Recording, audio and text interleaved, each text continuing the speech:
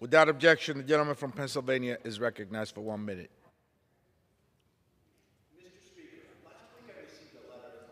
Scout in my district telling me how his family has been forced to change their budget and cancel their summer vacation.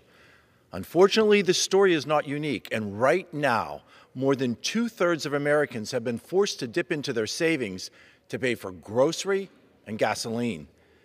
This is the reality of an economy that has been wrecked by Biden's socialist spending spree. These policies have consequences, and it is estimated that American families will spend an additional $460 a month because of inflation.